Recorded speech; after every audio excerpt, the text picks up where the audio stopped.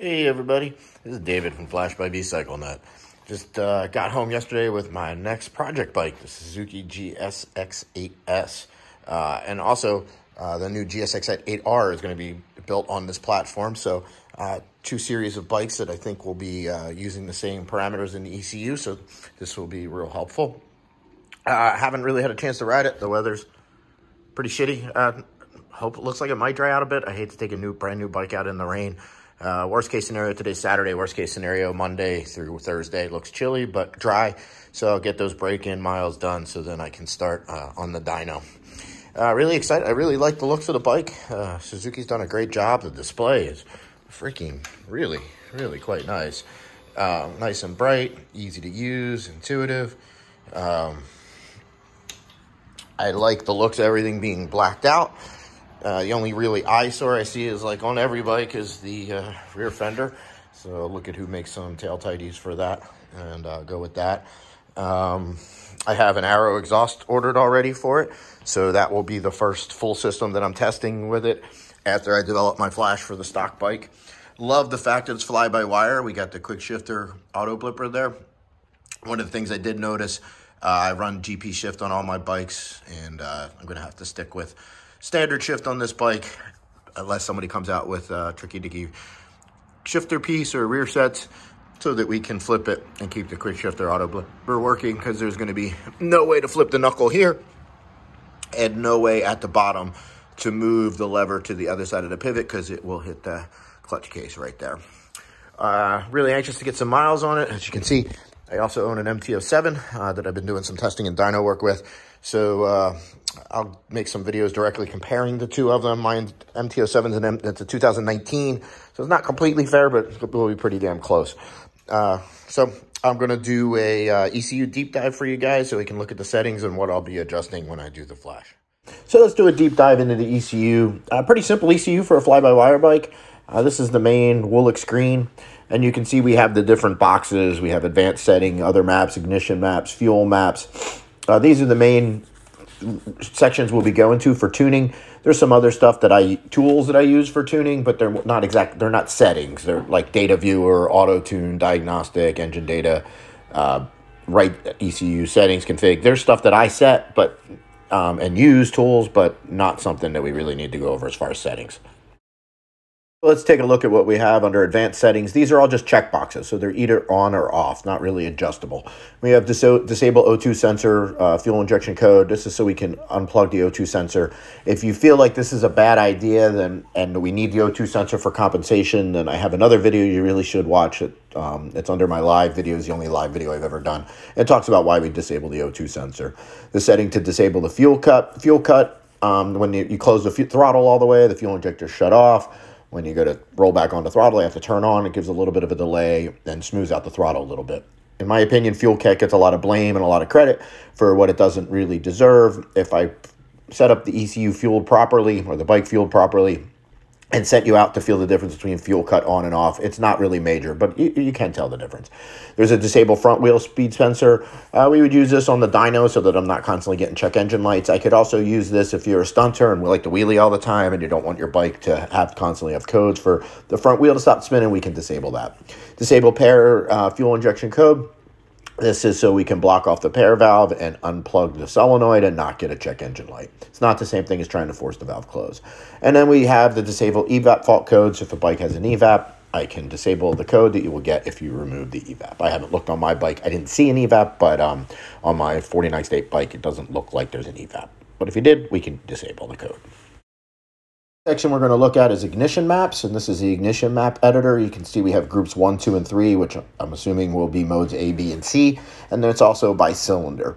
We can look at the ignition timing based across the top is off the throttle position, and top to bottom is the RPM, and we can adjust them in the lower RPMs every 200 RPMs, and it looks like all the way up they go to 400 RPMs in the larger area.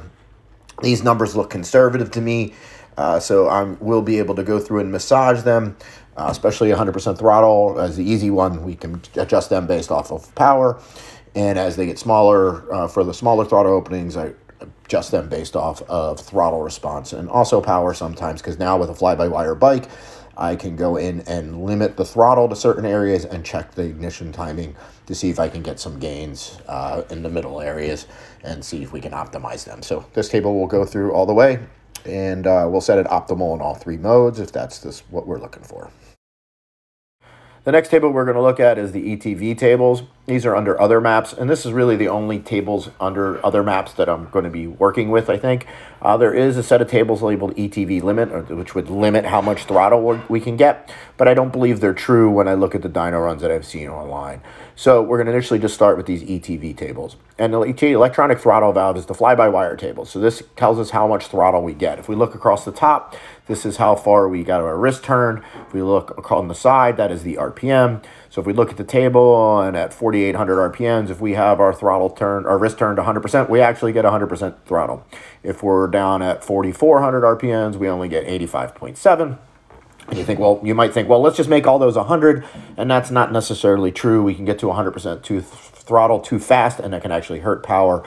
These look pretty good in the large throttle openings, but some of the smaller throttle openings, I don't think there's enough difference between the 3 modes. I haven't ridden the bike yet, so that may not work out to be true, but I think I'll be able to massage these for the different modes to get a much more different feel than the stock modes have. I'm guessing A looks still pretty conservative, that it's still going to be really soft. But anyway, I'll play with these to get the feel that I want for each mode. I'll make sure that the throttle opens as fast as it should for maximum power, and obviously make sure there's no restrictions.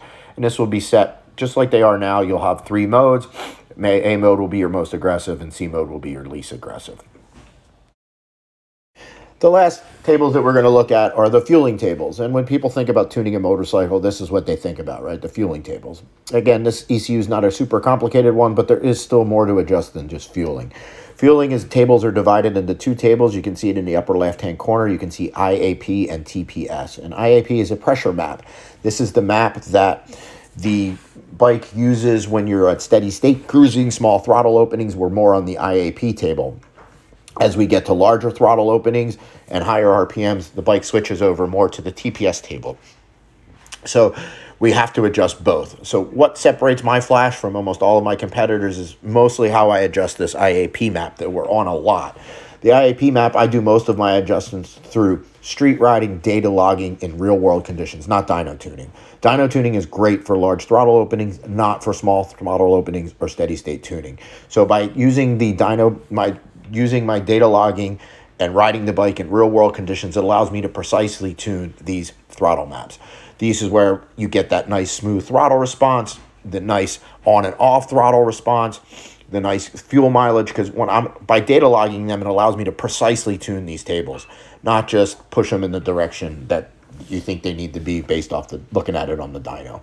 So it's really one of the big tables that separates my flash from most of my competitors. The TPS table, we'll adjust that also on the road, and then we'll do the larger throttle openings, 100% throttle and over 50% throttle. We'll use the dyno for most of those. So this is this ECU, the tables that we'll be adjusting to get the most out of it. I don't expect huge gains on the stock bike, but you never know. We'll get a baseline run going in a couple days, and then I'll start tuning and we'll see where we're at. Obviously, as we start modifying intakes and exhausts, then these tables, especially the fueling tables, become more and more important to adjust so that our bike is safe and healthy and runs the way we want it to. We spend all that money on an exhaust, we want it to run the way we want it to run right? So that's what you guys pay me for. First exhaust I will be testing, like I said, is the Arrow, but I will be making a whole database like I do with all the bikes that I develop flashes for. This is why I buy the bike and not just rely on customers bringing me the bike to tune. So thanks for watching, guys, and remember to hit that subscribe and like button for more motorcycle related content. Take care.